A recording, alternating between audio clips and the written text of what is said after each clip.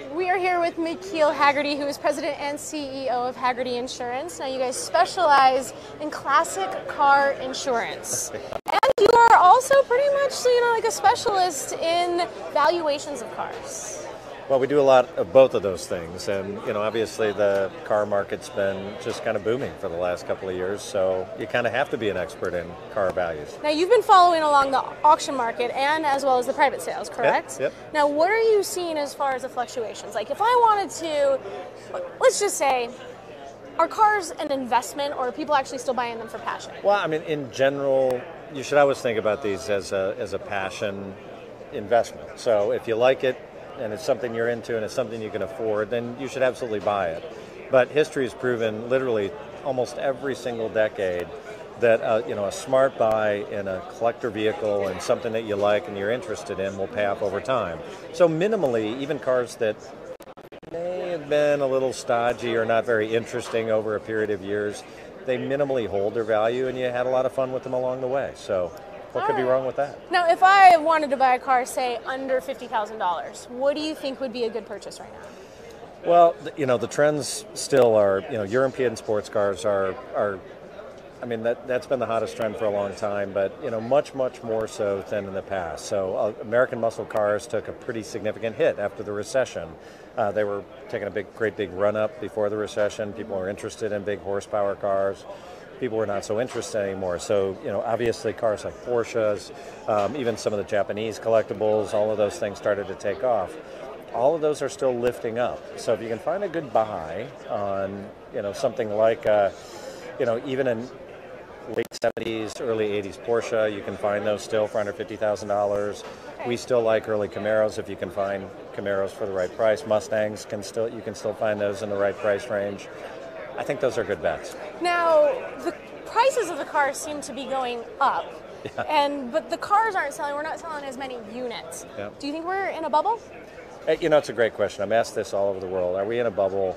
And I kind of put it this way: with the best of the best cars, the cars you read about on the news and you see on television, multi-million-dollar Ferraris, that is literally just supply and demand. The world is creating a lot more millionaires and billionaires, and they're chasing this tiny little number of the truly great cars. And so it looks crazy. I mean, like, how can these cars possibly be worth so much, right?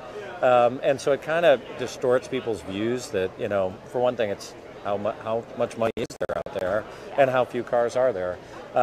And these cars, it's absolutely true. They've doubled, tripled, quadrupled in value over the past couple of years.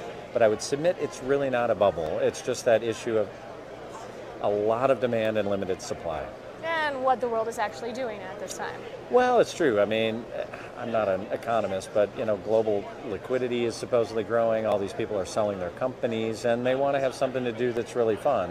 Yeah. I mean, the recession, a few years back, obviously proved something. Owning a bunch of stocks and watching them plummet in value isn't a lot of fun, but owning a car that you really like is something you can still go out and enjoy. And if you buy something you can afford, you can have. It is a great investment, and they're really good examples of stuff that you can buy. Absolutely. Now, out of all of the cars, including the ones that we would find here, what do you see as future collectible cars that we should probably keep our eye on, maybe make an investment in? Yeah, I mean, look, the rules of thumb are always, sports cars, as I mentioned before, are important. So the more limited production variants of those are always the way to go. So if you're really interested in Porsches and you really always like turbo Porsches, then buy the Porsche Turbo S, so you kind of buy the best of the thing that you can possibly afford. Okay. Great example, we were looking at there's actually a couple of historic vehicles here, a 67 Corvette.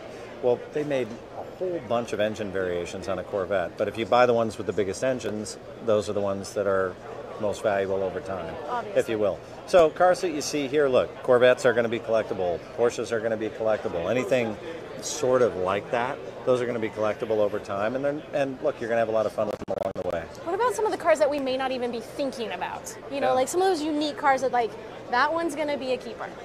Yeah, and I look at those things all the time. I mean, if you even ignore like the supercar market, there's some great little cars out there that I think can be kind of fun to look at as long-term collectibles. historic minis have always been they've always had this oddball little collectible value.